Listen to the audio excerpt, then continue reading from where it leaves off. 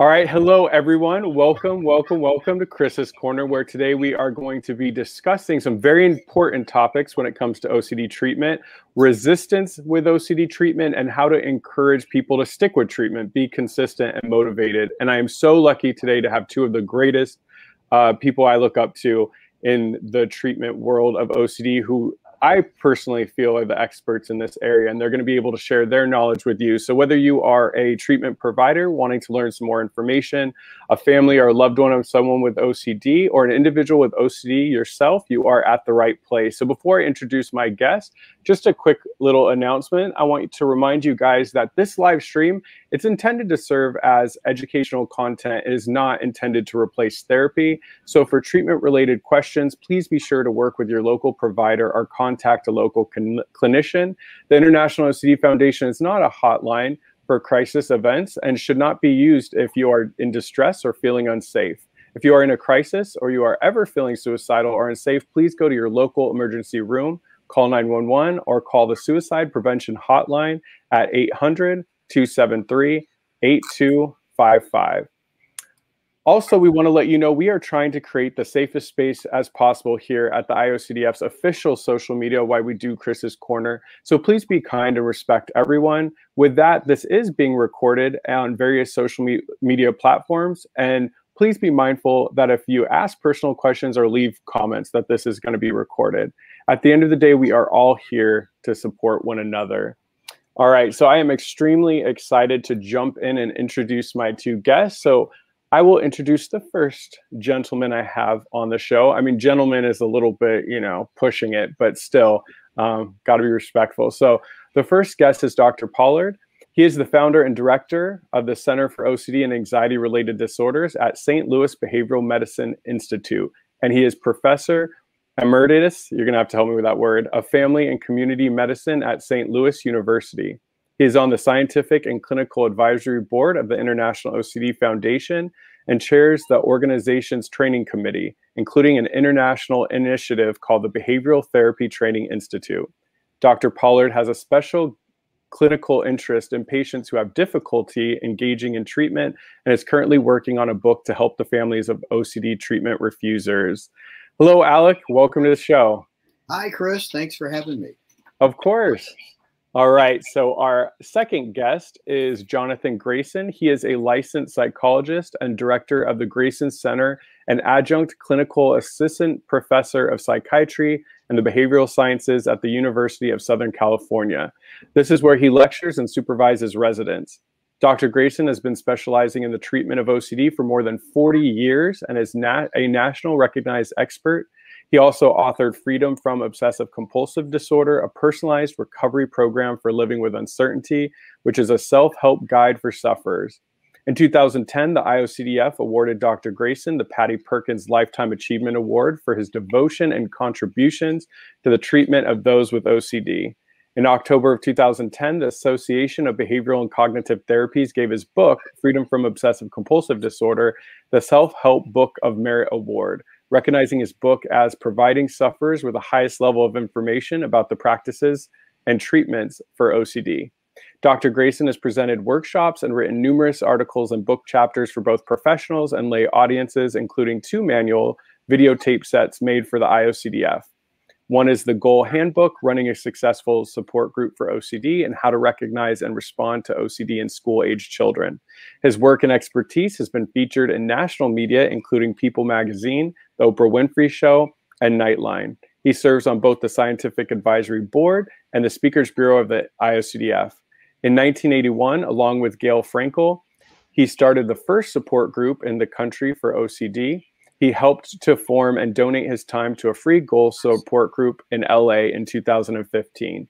Finally, he has the distinction of being the first and possibly the only professional to run a yearly OCD camping trip. So as you can tell, both of my guests today are absolute experts in the field and are definitely prepared to help you all understand resistance and OCD treatment and how to stay motivated. So welcome, gentlemen. It's such a pleasure to have you on the show. Our pleasure, I think. Sure. Absolutely. So the first question I want to ask, and maybe you can both tackle it, the biggest question a lot of family members and loved ones have watching this is, yes, ERP, great treatment for OCD. We get it. But my loved one is just refusing to get into treatment.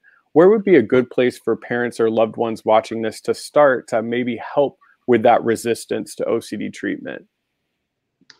You are asking the magic question. No, I know. whenever a family member asks this at a conference, I wish I had the simple answer. I mean, I think it kind of separates into two answers, and I'm going to let Alec start with the second one. But I'll the first one really starts with a lot of therapists, because I think a lot of therapists fail to understand what they're asking the client. Because when we're asking them to do this treatment, it feels like an incredible risk. And therapists don't really go through much like, why would you take this risk? It's just like, well, it makes sense to. So I like to ask therapists, imagine I have a gun with 1,000 chambers. One chamber has a bullet and the other 999 have $50 million. Will you aim this gun at your child? So they say, no, suppose we make it 10,000 chambers, right? 9,999 chances to win 50 mil. Will you aim it at the child, though? We'll make it 100,000. Let's face it, 1 in 100,000 chance of killing your kid. You probably take that risk driving in a car. And yet, most people still are not going to point their gun at their kid. You have to find a reason for the sufferer to take that risk. So you have to be really serious as a therapist. So I think one major area is the therapist really thinking about what they're really asking the client. It's still not an easy question, which is why I'm dumping the hard part on Alec of what you tell families. Before you answer, Alec, I mean, that's a really good point, Doctor. Good point, John. I mean, that's absolutely a really good point you just made. I think sometimes a lot of feedback that people in our community with OCD will say is that sometimes the therapists don't address that. And it's just this idea like, just do it. So thank you for pointing that out. Alec, how about the second part to that question? Well, as I understood the rules of today, you're supposed to answer the actual question, John, not come on, and then let me answer it. That's just terrible. Well, I always look up to you. I'm actually below you, though, on this thing. Yeah, but I know. So, okay. So, I mean, actually, what you were saying, John, about like there's two answers. I kind of was thinking in that same direction, although maybe I don't know if we had the same answers to this, but I mean, there's just the obvious things of providing information that usually is the first step, right? Like, because the person may not know they have OCD. Okay, so you provide information about OCD. You may even provide information on treatment and resources and pamphlets, whatever, websites, whatever you think they might look into. And then you see their receptivity. And now, many of the families I end up talking to are way past that point, but let's start at the beginning. That's the useful thing to do. Once that's done, and then again, I assume we're talking about people who are resistant, so that if they say, oh yeah, let's go get treatment, that's probably not the people that we're talking about today. We're talking about folks who have some level of resistance. So once that's done, the natural response then is for the family to tell them why they should go. And that is not necessarily, if you're going to do that, do it once. That's it. But twice, now we're getting into a pattern where you may be doing more harm than good. But you don't want to dwell on that too long, because what's important is not why you think they ought to go, but why the individual thinks he or she needs to go. And so I would recommend, rather than you pointing out all the ways that they're dysfunctional, for example, that if you have a relationship with this person where you can actually sit and ask them how they're doing, how they see things in their life, what do they want for themselves in the future? What are their aspirations? And do they see any obstacles in the way? And where you're really kind of doing what we as therapists would call motivational interviewing, but you're focusing on trying to help them recognize, as opposed to you telling them why they're dysfunctional. Again, I'm all for you telling them one time your opinion about things, but don't do it more than once, because you'll set up a dynamic that maybe some folks are in now, but won't be helpful. So those are the first steps that provide information, and then a heart-to-heart about asking them about how they see their lives, what their aspirations are, to see if they can't start to question whether or not they would be open to trying something different. Thank you for that. And Dr. or John, one question for you is it okay for parents or loved ones to put a little bit of pressure? That's a question that was asked. Is it okay for them to put a little bit of pressure if they've been, let's say they have been kind of backing off, talking to their loved one about going to treatment, and then, you know, maybe the loved one isn't really making any movement? Is it okay to put a little pressure, or is it better for the family to just back off indefinitely until that person comes back around? I know situations are different, but in general, maybe. So I think the answer to both those options would be no. Obviously, backing off, if a person's really resistant and they're growing down the tubes, they're just doing that more. But the idea of putting pressure on, and I do have an entire treatment where we're doing stuff like that, but it has to be done really carefully. If they're just going to put pressure on, they're just going to be, you know, and they don't know what they're doing. You're just going to have a series of really fights that are going to deteriorate and get nowhere. So, you know, the family trying to figure out how to put pressure on isn't going to work. You know, it's like telling a family to use tough love. You know, it sounds kind of nice in theory, but most people aren't going to do that. They're not going to throw the kid out in the street, nor do I think they should. You know, we're talking about a system that's really complex, where there's probably a lot of accommodation, and you can't just take that apart all at once.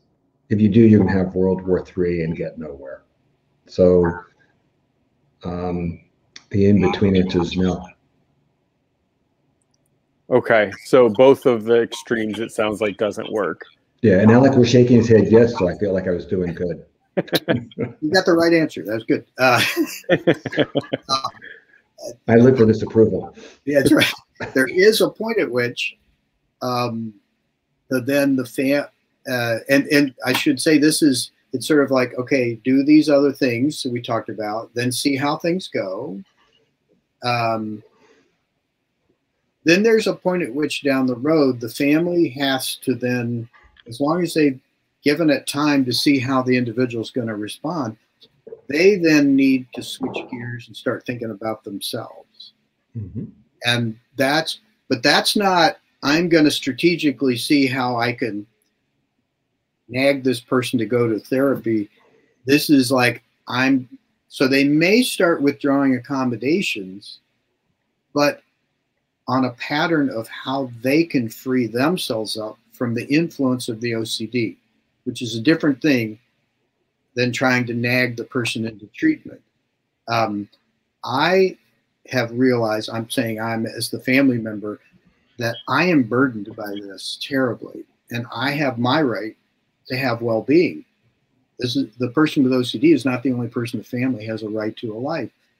So I need to start looking at how I'm going to make myself better, which means often extricating themselves from the influence of the OCD, but at a pace they can handle, and because they are trying to reclaim their lives, not because they're trying to nag the person with OCD into getting better.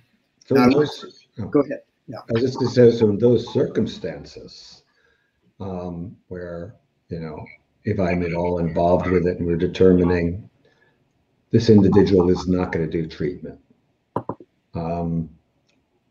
I'm not going to throw them out and say, like, hey, they're not ready for treatment, so good luck. At that point, I do stop seeing the identified patient, and the patient now becomes the family. How am I going to help them change the situation? And what is the system we're going to do that? Yeah, absolutely agree. And that is one of those dilemmas, because I know we have a lot of therapists listening. I believe we do, right? Yeah, correct.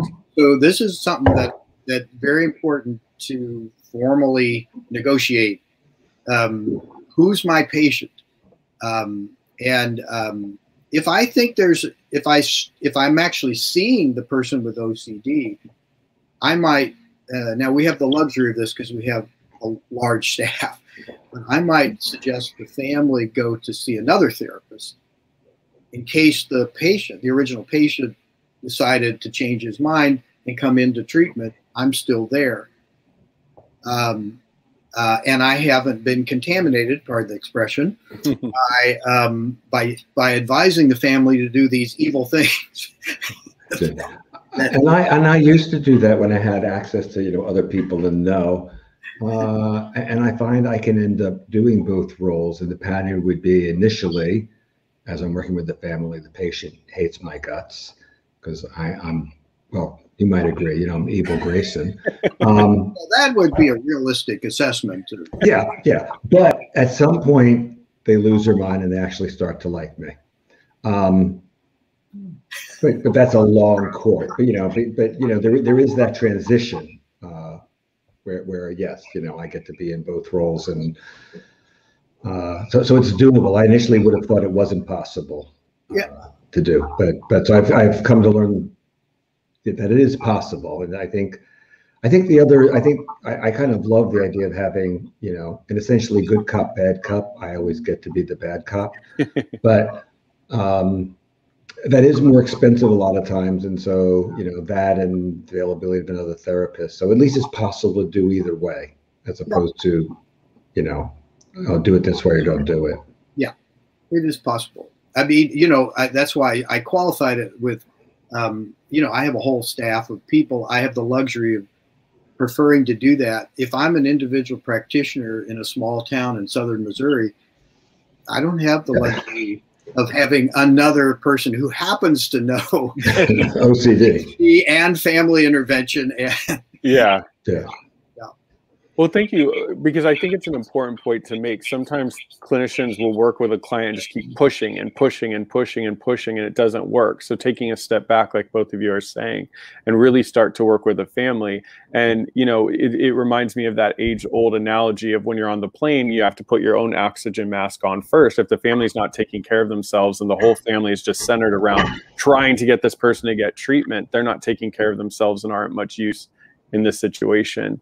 I wanted to jump into a question from Rob. It's from Robin Graham. It'll pop up on the screen in a second at 9:09. The specific question is, what do we do with a teen that says, oh, I have to do this forever? But to maybe centralize the question a little bit more, that's one of the things sometimes people will say really hurts their motivation, is they hear that OCD is a chronic disorder and they think that they have to do this forever. So if that's something that, a client of yours brings up in session, how do you guys address that issue so that they don't, that's not something that basically deflates their motivation for treatment? I have a list that was written by a former patient that I slightly modified. That's called the 13 excuses. Reasons why I'm gonna not do, why I'm giving it or not doing treatment. Oh, I had a particularly hard day, or this is too difficult. And Chris is frozen. I wonder if this means the entire time. Oh, no. I'm reading. There's so many questions. By the way, Dr. McGrath says hi. He's watching. So okay. But and so one of them is, I'm going to have to do this forever. Now, overlooking the obvious answer of the alternative to doing it forever is suffering. But the other answer is, as somebody recovers, I mean, it is true. You do have to learn to accept slips will happen. But a slip happening doesn't mean I'm going back to the hell that I was in. And, one reaches a point of recovery where there are lots of times you're not thinking about it. So yeah, there is that disappointing thing that a slip will happen. And the thing that's nasty about the slip is it always feels like you're back where you started. But the person, but so I'd like to warn people. So when they're there, it's like, oh yeah, they told me it would be this bad. Maybe I'm not really lost. So I think the freedom you know, I think somebody saying that they're really looking at like, I have to do it forever. It's going to be like right now in treatment. I mean, it's one of the things why Alec's work in helping to educate people is so critical, because a lot of people have had bad, you know, ERP or no ERP, which is worse. So having repeated, you know, it's one thing to fail legitimately. It's really sad, as we so often see, people failing in treatment because the therapist was not doing treatment really in a good way, leaving the person to conclude and feel hopeless. You know, so I mean, it's kind of great if somebody talks to me, if it turns out that something I'm suggesting we're going to do in treatment they haven't had before. You know, because there's one thing, oh, I might be supposed to be really good at, but if I'm saying the same stuff, it's not too encouraging. So, you know, I think really pointing out to the team, well, you know, doing it forever is not like suffering like you are now. Doing it forever is not, you know, so it's, yes, it's like being on a diet. You may have to do it forever. It beats the alternative. And, you know, all the things you want in life, blah, blah, blah, that you're talking about get to be possible. Giving up, you know what that life will look like. You've tried that experiment. Yeah, I wouldn't add anything to that, what John said, except that that everything you have to do the rest of your life. There isn't anything you don't have to do the rest. You're going to have to eat the rest of your life. You're going to have to like struggle with diets, exercise, whatever it is, balancing work and play. All of these issues are lifelong things, but you have some struggles and you have some joys. But I'm mostly curious, John, whether your list is a coincidence that it's 13. I believe that the client who made that list up did that on purpose. So Yeah. The other option would be 666. Yeah. Oh, she had that list too. Alec, I'm just disappointed to find out that I have to work out forever, because an infomercial I saw at 2 in the morning last night said I just take a few pills and I'm thin forever. So now I feel very lied to. Oh, so I have to address that. I like your thing better. I want to find out about that. Yeah. I want to jump into another question by Felice Becker at 916. Therapists hear this question a lot. You know, my loved one's in therapy, but they can't do our ERP, or ERP doesn't work, or they're afraid of ERP. Is there a way to present the treatment in a way that doesn't maybe scare people as much? And then the second part to that question is, if you have a client that's come in and they've said to you, hey, in the past I've done ERP, it didn't work for me. How do you address that? Generally, and I guess this is good news. The vast majority of the time, it's been terrible treatment. You know, again, it may be, and in a few ways, that initial question, why would you take that risk? That wasn't explained. What's the goal of treatment? I mean, you know, some people know I kind of think OCD has a lot to do with uncertainty and living with uncertainty. So if I'm afraid that I'm going to, you know, kill my wife tonight, so we're doing all this exposure about imagine killing her. Well, I don't know I'm supposed to be living with uncertainty. Why is this going to make, you know, so like, okay, that's going to make me not scared of the thought, but what's going to make sure I don't kill her? You know, so my goal in treatment is wrong. So of course I'm going to fail in it. So I think there are a lot of ways that people do treatment improperly. So in a sense, when I hear that, I'd like to know what it is that person thinks. There are definitely, since everything exists, people we have who say and believe fully they can't do ERP when we've explained it as well as we can. But, you know, for me, a lot of it almost everything has to do with the treatment preparation for that. The med question I tend to be really hard on. As I sort of say, what if they won't take meds? I point out this is a learned and a biological disorder. Meds alone, you know, like, and the meds are kind of cool because they just do what they should. They're not happy pills, even though the press makes it sound that way. We have the absolute most convincing evidence that these meds are not happy pills. They have no street value, right? Nobody's buying Prozac in the street to get happy. If they were happy pills, it'd be like, give me some of that stuff. They do a very specific job, you know. Now, it's true, meds alone won't work. You know, right? 25 to 50% improvement. And for some part, the learned part's so powerful, it overrides the meds. leading people to falsely conclude meds are useless. So yeah, and I'm sure Alec has had this. There are plenty of times where, we're seeing treatment not get really where it could go because the person refuses meds. So I've had people where, in a sense, we lose 7 months because they refuse. So they find like, okay, maybe I'll try this. But I don't know, Alec. No, I think those are good points. Okay, so the first thing is, have you actually had ERP? So that's the first question. And this is not that hard to determine. Okay, my number one question is, I just even want to see if they did CBT, not just ERP. Did you even get close to the letters? Did you do letters? Okay, so did your therapist give you things to do between sessions? Did you have homework? Most of the time it's no. So, okay, I don't have to ask any more questions, right? Now, I always say, now he gave you homework, not that you didn't do it, but the therapist tried to have you do homework. Is that correct? Yeah. Oh, they didn't do that. All right. Well, then we know they didn't have ERP. Then we can explain and go in that direction. If it's homework, then I want to know what the homework was. If it sounds anything close to ERP, well, he gave me a rubber band. He told me every time I get that bad thought to snap it. And that doesn't work? No, a lot of you, and some of you may have heard me critique thought stopping before, but there's lots of reasons why it doesn't work. But the main thing is the rubber band should be on your head. That's where your thoughts are. Come on. Not that makes no sense at all. All right. There's no rubber bands big enough for my head, though. I have a fat head, so I guess I'll just have to give up on that tool. Yeah, no, you're going to have to eliminate that. And there's the irrelevant fact that, and this is a little scary, in 1981, we already knew thought stopping didn't work. So it's like, oh my God, they're doing the rubber band. That's almost older than me.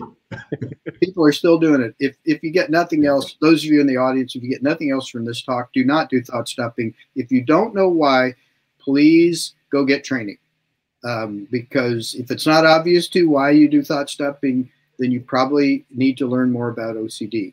And that's not the topic of our talk today. Now, the next thing is, okay, yeah, it sounds like, yeah, they had them touch a doorknob or, whatever.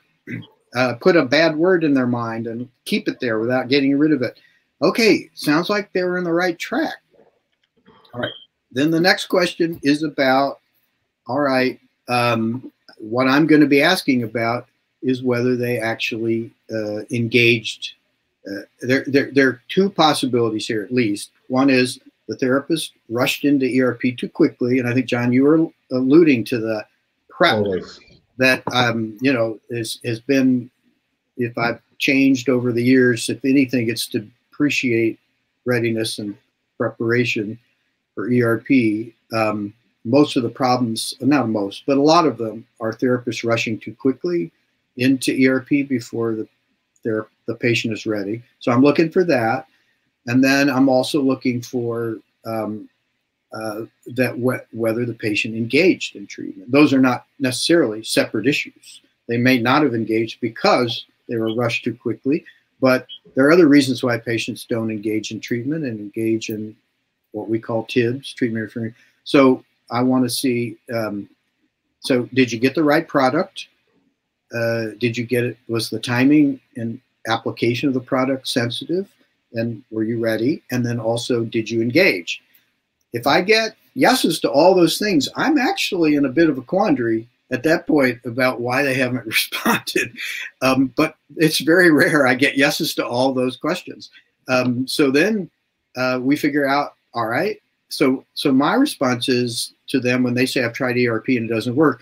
Well, I promise you this, I will not try to do ERP with you unless I can explain to you why it hasn't worked. Either you haven't had it, or you had it too soon, or there were some other obstacles that weren't addressed in your therapy that kept you from receiving it. And if I can't figure that out, you shouldn't do ERP. Why would you? Along those lines, I mean, two things. One thing that is amazing about ERP is that there's a really good proportion of people who respond positively to crappily done ERP. So that's kind of a nice plus. And to follow up and just say what Alex said in a different way, I will always tell a client, I do not want you to do anything that I tell you to do unless I have convinced you. I'd rather have you argue with me than just be a good little soldier, because that's not going to work. Yeah, agreed. Great point. Yeah. Kind of a follow-up at 9:17, Chelsea, we got a question from Brooke H. It's a long question, so we'll just kind of maybe take that first line. Let's say somebody does agree to work and in treatment, is doing ERP. How do they stay motivated during the process? So, obviously we talked about motivational interviewing to get them in, but let's say they're doing the actual ERP. How does one stay motivated to keep facing the harder challenges, to keep pushing through the anxiety, and to be consistent so they can get to a point that they really understand and can manage the disorder? I think as therapists, we always hope that we're good for something. So I think a lot of that kind of falls on us. I mean, I do think there's a balance in treatment. I don't want to move like incredibly fast. I have to be sensitive to the client, but I can move too slow. If I have to lose 100 pounds and you're telling me I'm going to lose 1/10 of a pound a week, I'm running out of motivation before I get anywhere. We can get to a place where I lose like 40 pounds. I'm going to be motivated to stay. So there's that balance that I'm trying to walk. And I think there are a lot of tools we have to help a patient keep in touch with why they're doing this. What are they losing? And because, we're not only trying to have them do the exposure and response prevention, we're doing a lot of cognitive stuff. We're trying to get them to change their worldview and to live a different way. And so that's equally critical. So what am I doing that's trying to get them to continually buy into it, to come to the conclusion on their own? They're like, I don't really have a choice. I think in general, we always have 3 reasons to do therapy. Look how terrible life is. Your rituals don't actually work in the sense that everything you fear can probably happen whether you're doing the ritual or not anyway. And the third is like, yeah, if you don't change, this is the way life's going to be forever.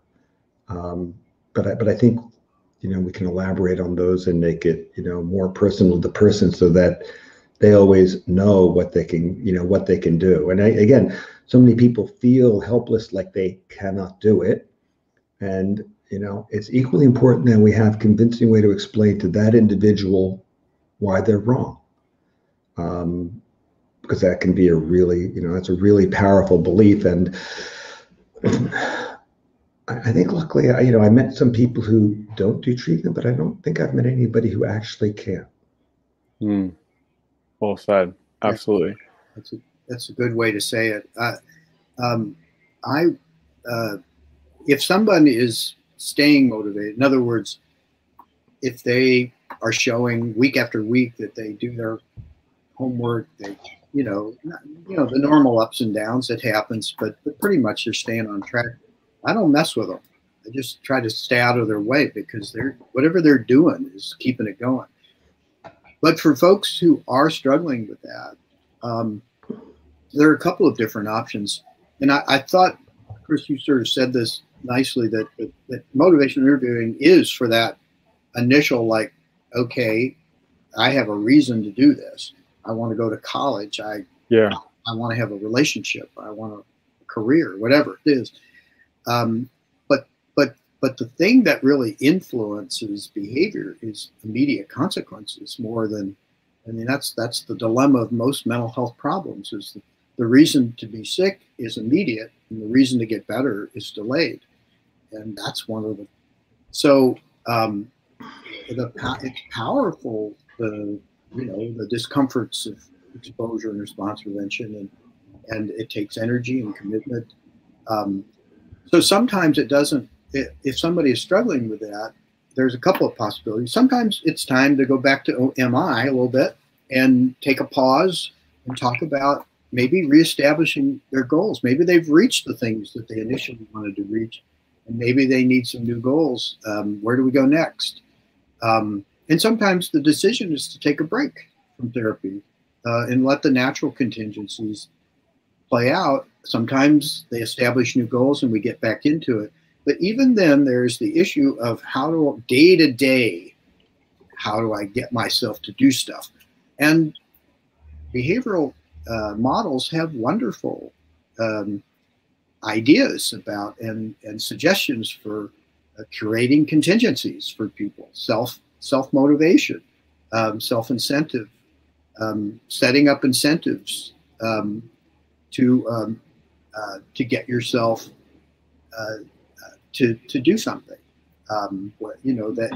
Now with kids, we're all used to having reward systems for doing ERP behavior. We don't think about it as adults as often, but that we might set up daily, more immediate incentives for completing homework. And there are some more draconian, sort of interesting ways that, and John, you probably are thinking about that. I can see that evil look on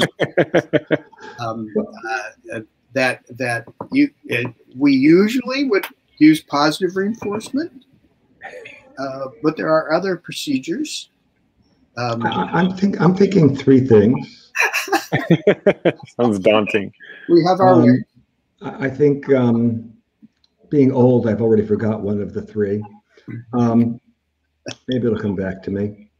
No, I actually have a motivated client, but who has difficulty. I will often make a deal with them where they give me their credit card. And the deal is, if you don't do what we agreed to, we're going to donate to your least favorite charity. but they're agreeing to it. That's not imposed on them. I do use this idea of scripts, things that people are going to listen to that are not only including the consequences of what might happen, but why are they doing it? So it's a kind of constant brainwashing thing of remembering, here's why I'm doing treatment. It's not just like, oh, the scary stuff might happen. It's like, and what am I going to lose if I don't do that? Then, and I'm not being facetious, I do have my secret motivator that my patients will tell you, oh yeah, he does do this. In my entire years of doing it, it's only failed once. So if I'm with somebody and I'm trying to get them to do something and they don't do it, I start playing this because no one in the world can resist Rocky.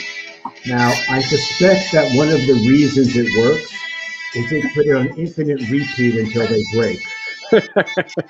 So there are patients who know as soon as they hear that, I think it's very inspiring, and they also know there's no way out. So I suggest that every therapist has this in their repertoire. Because I said it has failed me once. I was a little shocked. I thought like, well, you just inspired me, John. So me too. I feel like I have to go do something. I don't know what. Exactly. I'm getting back into my boxing career, which was very successful. Oh, hey, if you're doing that, let me tell you about my son later, because this you can help his career. Go on. I was going to say quickly, two things I know that helped in my own care is one, finding exposures that were built into real life stuff. So for instance, like I had a really hard time eating at restaurants, but there was a breakfast burrito place near my house. And so making the exposure part of something I enjoyed. And then the next thing that really helped me is picking activities that I could start to do because of the payoffs from the ERP I've done that far. So there were certain activities I couldn't do. So it was almost like my reward, because I agree with you, Alec, like you can't be giving like stickers and gummy bears and sessions with like a 47-year-old adult. I mean, I guess you could, but being able to say like, hey, you've wanted to travel and go down to San Diego for the weekend. You've done enough ERP to get there. Go there. There's probably going to be exposures anyways, but really reward yourself for the hard work you've done. Chocolate exposures are the best. No, because there's a specific kind of exposure. We've had clients say to us, oh God, I wish I was afraid of chocolate, because that seems better than putting my hand in a toilet. And there are exposures where it's like, oh yeah, this isn't only overcoming fear. I actually want this thing. So yeah, when we can find those exposures, that's perfect. Yeah, absolutely. Sometimes, of course, that's just a scare. I've had clients. It's like, yeah, I want you to watch a movie in the middle of the day and waste time, which, I'd have no trouble with it. For them, it is terrifying, but it still seems better than hand in the toilet. Well, just a comment about the idiosyncrasies of the rewards you use. I had one patient, she was rather well-to-do, and we decided that for every exposure she would do, we tried to figure out what really would motivate her. She created an exposure reward account in a bank. Literally, she would transfer money into that account. Based on each exposure, she'd get a payment that would allow her to go shopping. And I said, well, what would motivate you? Like, how much money would you need to pay yourself per exposure? And she said $500. And that didn't work with a lot of my patients for some reason. They said, no, I don't have $500. But she literally paid herself $500 each exposure. And she got very much better. And she also had a lot of new clothes. Getting better and being stylish. I mean, what else can you ask Who for? could ask for anything more? Well, that's really my motto in life in general. Yeah, I do think this is an area of research the foundation should go into, because except the clothes come first, then the well, I don't know about the clothes, but the $500 per exposure. How many people would improve? I wanted to jump into YouTube. We have a question from Jay, and I think it's really powerful at 923. Can you guys share maybe a success story where, to families or to loved ones watching this, where the person initially refused treatment but ended up getting better? Sure. Yeah. Somebody who had spent 2 years living in the corner of a house in a public room on the floor in an area of about 4 feet by 7 feet, would not leave that area. Completely like life's fine, refusing to do this. Tons of rules for the family of who was allowed to do there. They would eat a very limited diet, and life was pretty restrictive. And we had to approach treatment very differently because they initially had no interest. The family did quit. Well, I tried for about 2 or 3 months, and it was like, okay, this isn't going anywhere. So I started working with the family. There's a long period of time where I was clearly hated. And this kind of treatment takes very long. So it took about 3 years. But at the end of 3 years, this was, graduated college, out in the world again, having friends, and, as opposed to being friendless in the corner, getting kind of homeschooled. So yeah, that can happen. I mean, that one was, again, I think technically one where we think the odds are just so much against us because so many bad things are going wrong. So I think the really wonderful thing about OCD, despite how devastating it can be, length of how long the person's had OCD and severity of OCD are luckily not the best predictors of outcome. So it doesn't mean having had it, it's like, oh, and I've had a number of patients, because they've had terrible treatment, spent 30 years suffering, and then like within 2 years their life is back. And I think the thing is, it makes me look really good, but the truth is I just did the right treatment, as opposed to, I'm just really great. Thank you for sharing that. I mean, a lot of the comments are people wanting to hear success stories. So I think hearing that, even if this is the one success story they hear, somebody going from that position to where they are now after working with you, I mean, it really shows that people can get better and the treatment works. Yeah, I could give a number of examples of cases. It's just, and the stories are also different. We probably ought to write a book just on these different stories, because it'd be the positive book. Yeah, it'd be kind of interesting. Yeah, no, it actually would be. It'd be helpful.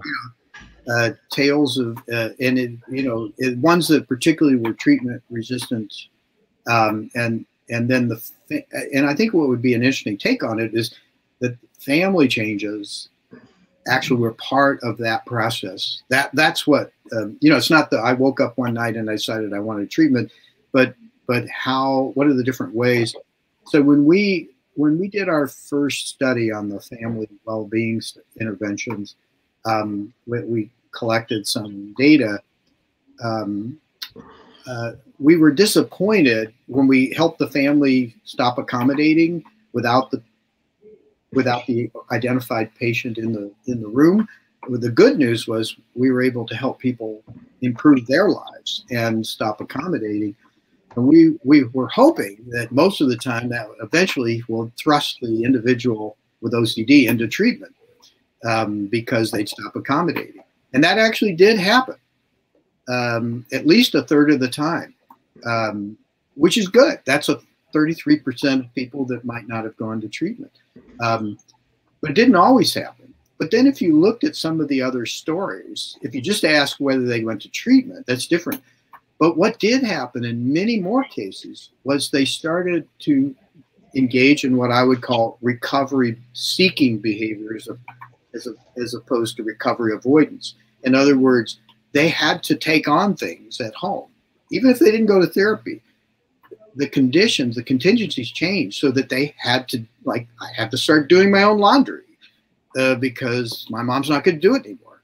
Or, those kinds of sort of pressures that so it's not just looking at do they go to treatment, but there are improvements in behavior that reducing family accommodations can create, even if the person never goes to treatment.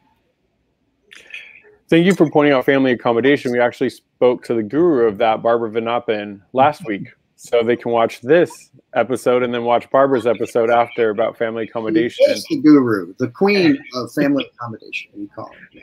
Yes, she says hi to both of you. I know you mentioned earlier, John, and OCD Interrupted asked for at 925. What is bad ERP therapy? I know we talked about it a little bit, but what are some things maybe if people, because I do think, family members are taking their loved ones to a therapist that says they specialize in OCD along with, everything else, tarot card reading, et cetera, psychic palm reading. How does one know that their loved one isn't getting better because they're getting bad at ERP? What are some of maybe the warning signs that you should be looking at? It's interesting. I have so much to say about good ERP. And when you ask that question, it's like, wow, that would be a really long book. As everyone here knows, right? Average time from symptom onset to good treatment, 14 to 17 years. Yeah, it's very sad. The very most obvious thing any family should ask, what kind of therapy did they do? And the person has to say ERP. They can't say CBT because even though ERP is a CBT treatment, if they're saying CBT, then I have no idea what kind of treatment they're doing. But, everybody should know ERP for OCD is going to be the prime treatment. I think we've actually kind of covered a bunch of the things here. So one is, and I guess we could be talking about good ERP and superior ERP, treatment preparation, right? That is have I convinced the person, first of all, are they willing to take the goal? I want to learn to live with uncertainty. If they don't want to live with uncertainty, then that's my therapy until I convince them to do that. I think I can come up with really great arguments for that over time. Like I said, some people it takes 2 weeks. I've had people it takes 3 months. Why would they take this? Or so are they on board with the treatment, which technically would be good advice for any therapy technique. And then it's how am I creating the ERP? There are ways that, if I have somebody with a contamination problem and the assignment today is touch this cup with this hand, that's bad ERP. Because in that treatment, I'm going to walk around like this all day and I can fix it too easily. I need to pick something low enough that person will touch everything in their environment and stick their hand in their mouth. So in a way, I'm leveling up the environment. So rather than start with a level 3 item, I start with level 1, but nothing in the environment can be less than level 1. So that kind of principle taken across whatever form we're taking, I have to do something that's pervasive because, people will do whatever they practice most. So I have to have a treatment, as Alec noted, with homework. because I have to have something that's going to be pervasive. The reason contamination is the easiest is because I can screw up the entire environment in 10 minutes. And so now there's not a whole lot of choice about going back. Hit and run, you know, I can drive and we can kill lots of people today, but tomorrow's like a new day. So it's harder to make that pervasive. But, you know, so it's how am I going to make things pervasive and slowly level things up? And in making it pervasive and inescapable, you know, that's why preparation is so much, because it's very scary for the person, right? We are asking something incredibly hard, but inescapable also helps bring about acceptance. It's like, I've got no choice. So I could keep going, Ron, but I think those would be, you know, some of the things I'm looking for and how it's instituted and how, what is the patient told before they're doing it? Yeah, I totally agree with that. So if you think about there's a more advanced, sophisticated analysis that we could all do of any individual case of ERP, and all of us would be qualified to probably figure that out. But if we're talking about, but I think you can spot bad ERP with a fairly superficial test. You know, it's sort of like whether you give the 2 questions for depression screening or you give the 9 questions. The 2 hit most of the variants, right? So okay, what did they call it? Did they include all 3 letters? E, R, and P? Okay, and was there homework? That's a simple one. Like any patient can answer that. Did he have you do things between sessions? Well, I don't think so. Then what did he have you do? And again, I'm not asking for fancy, just anything that sounds like it might be, right? And then really the final thing is the RP, because the best example of, the most common example of bad ERP is when it's E. It's only 1 letter, and in meaning that therapists who aren't trained specifically in OCD, but like came from the anxiety field and learned about exposure, are less critical. They're less thinking about the response prevention part. It doesn't matter how many things you touch, even if you do it the way John wants you to. If you go wash your hands and take a 5-hour shower afterwards, it was all for naught. Correct. So, and some anxiety, people are trained in anxiety disorders, not necessarily OCD, are more tuned in, although this shouldn't be, because there's compulsions in every anxiety disorder. But nonetheless, they're more likely to not be sensitive to the RP. And so did you have rules for washing? Did they teach you what to do instead of the thing you're supposed to be doing? They just tell you to stop doing something, and they didn't help you figure out what you're supposed to be doing instead. Good point. I would add one more thing. Alec actually might not agree. He might. I would also ask them, what was the goal of their treatment? Yeah. If they don't tell me the goal was to learn to live with uncertainty, and we describe what does that mean, that would be the second question, but a lot of times they didn't do the first one, then I'm thinking that was a major flaw in treatment. It also ends up being a major reason for hope, because then I can say like, oh, okay, treatment didn't work, but I'm talking about something different. So that's often hope, but that would be another question for me. That would be like, everything looked really nice, except that they weren't trying to live in a real world. Well, I would only disagree to this extent. I would mostly agree, but I would only disagree because I would accept a couple of other answers. If they said the goal of my therapy was to live with a feeling, not a not right feeling, learn how to live with that, I would accept that. I'd accept that, because in my little twisted mind, I'd be like, trying to get a just right feeling is trying to be certain about a feeling. And I knew you knew that I would twist that. Yeah. but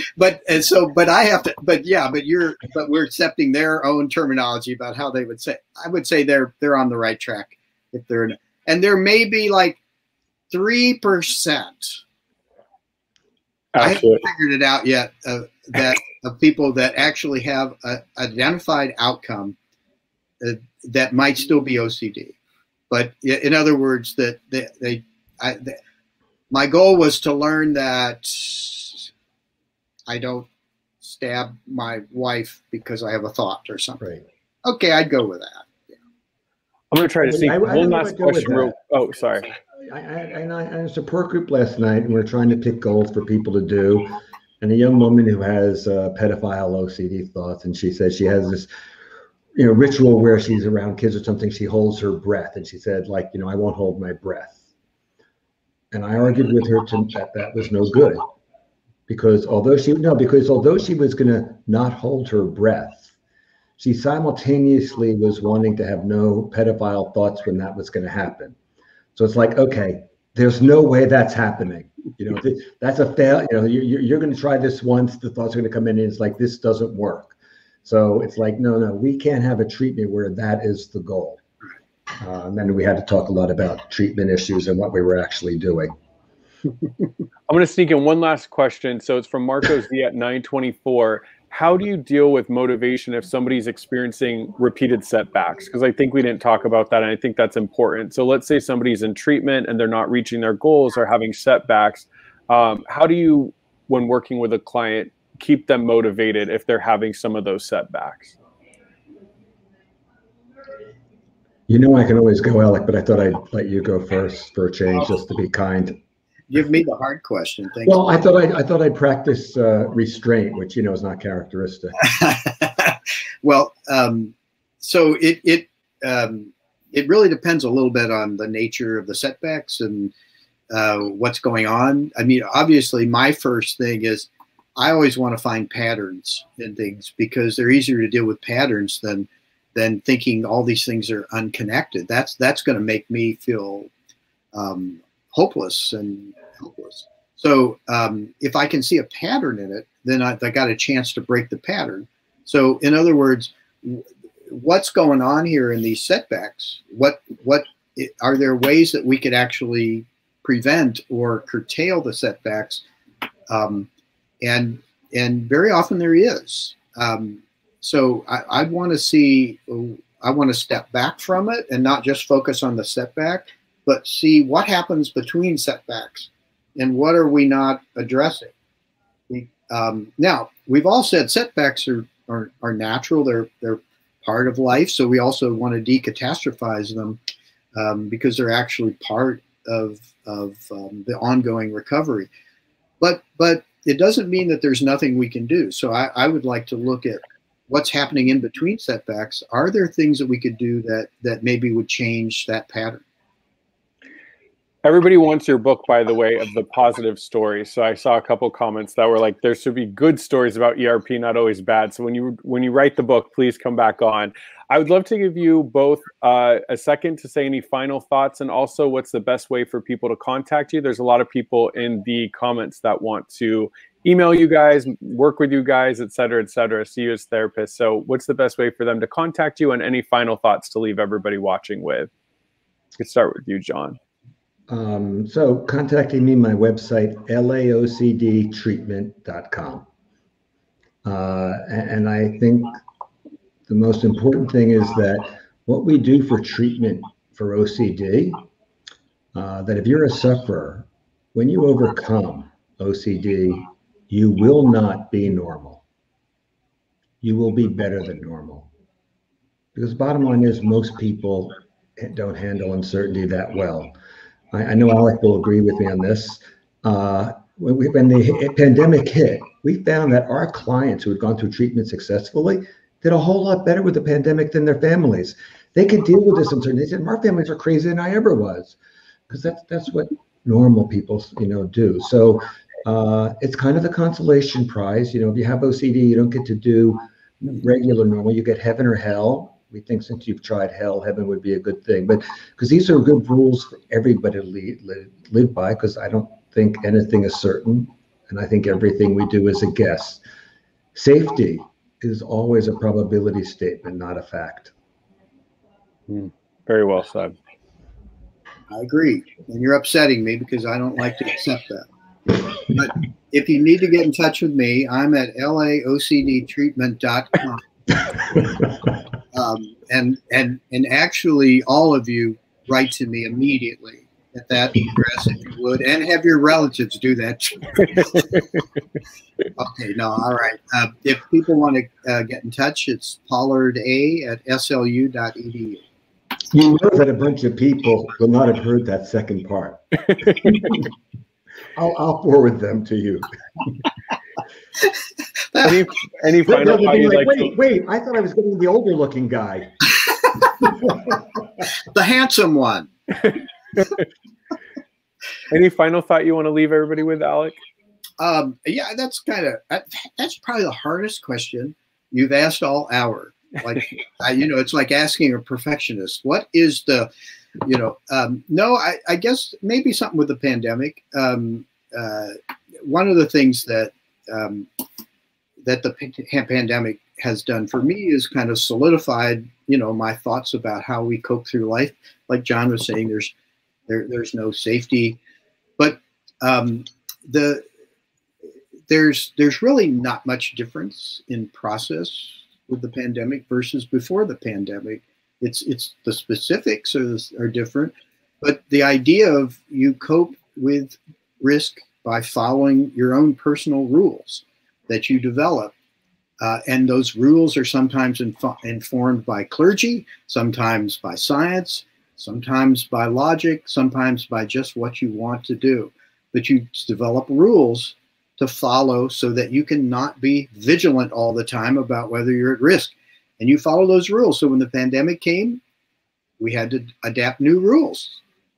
I didn't have to wear a mask. Used to be, I didn't have to wear a mask unless I was going to a Halloween party. But otherwise, I didn't wear it at a grocery store. But when I got less anxious, and I was very anxious in the beginning, going out in the world in the pandemic, but when I became less anxious, it's not because I learned that I wouldn't get COVID. It was because I got comfortable with the new context under which I was asked to function and accepted, John, you'll love this, the uncertainty. And uncertainty was part of the context within which I learned to feel safe. But not by learning I wouldn't get COVID. And this is true for our OCD patients. We don't learn that these proposed bad thing doesn't happen. Really, contamination has never really been about getting sick. It's been about either, John, uncertainty, distress, or not right distress, disgust, which you could also weave into an uncertainty framework. And I would. So it's about that, and that's what adapting to COVID has been as well. And so there's lessons about how do you recover from OCD. For those of us who don't have OCD, there's lessons about it. How did we recover from our pandemic anxiety? There's lessons for people who don't have OCD to understand how you recover from OCD. Well, thank you both. I look up to both of you, so it was an honor to have both of you on the show. And to everybody watching, I mean, you were really with two of the best for this past hour, so I hope you got a lot out of it. Thank you, everybody, to watch. There was great conversation in the comments on all the different platforms on IOCDF. Based on the questions, you two, we could have gone another 3 hours. So maybe, I know you're both busy, maybe down the road I can sneak you back for part 2 because there were so many questions we didn't get to. But I really appreciate everybody watching. You're why Chris's Corner happens. We get those questions and stuff. But thank you both so much for being here. It was really great information. I hope people really took a lot from it. So thank you so much for both being here. I really appreciate it. Thank you, Chris. It was great. Yes. Before we take off, quick announcement. Don't forget that the IOCDF is having their Faith and Mental Health Conference. That is May 21st from 1 to 5 Eastern Time. You can sign up at iocdf.org/faith conference. And then if you want to know what is coming up on our live streams, just make sure you head over to iocdf.org/peace of mind. You can learn more about Just Ethan's upcoming show. And then we are going to be launching Anxiety and Athletes live stream with a good friend, Tom Smalley. And then, of course, just one final thank you from Alec Pollard and for John Grayson for being on the show. They were absolutely amazing. Thank you to everybody watching, and we'll see you back in 2 weeks for another episode of Chris's Corner. Thank you so much, and take care. Go to iocdf.org for any more information. Thank you.